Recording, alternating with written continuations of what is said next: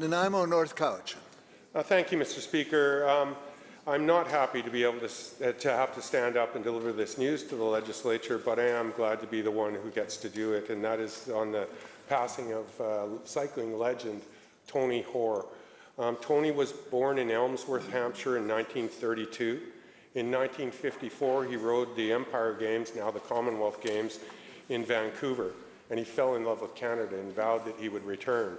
In the meantime, though, before he returned, he went on to win races in the Tours of Egypt and the Netherlands. He took third overall in the Tour of Ireland, and then was tempted or lured into professional cycling by an amazing £10 per week salary.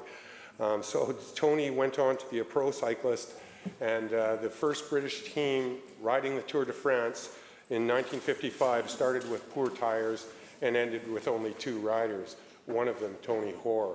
Him finishing last place, the Lanterne Rouge, which made Tony a famous rider. The Lanterne Rouge being a very prestigious thing, believe it or not. And Tony would always explain to people, in fact, he's the guy who spent the most time on the bicycle in the whole race. So he was a fantastic guy.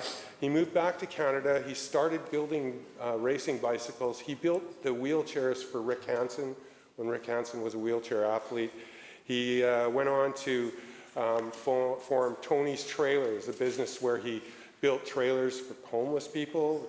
By day, it's a binning cart. By night, it's a tent trailer for disabled people. He did fantastic things, winning awards for his designs, humanitarian awards, and serving so many people. Leanne, my partner, and I went for a ride with him. The first time she met Tony, this is 10 years ago, so he was 77 years old. And I said, you know, Leanne, she's a good cyclist. I said, you know, we should really be respectful of Tony going up the Malahat. And sure enough, the 77-year-old Tony Hoar rode away from both of us. He was a fantastic person, one of my heroes, and I deeply appreciate everything he did for cycling. Will the members please clap and celebrate the life of Tony Hoar?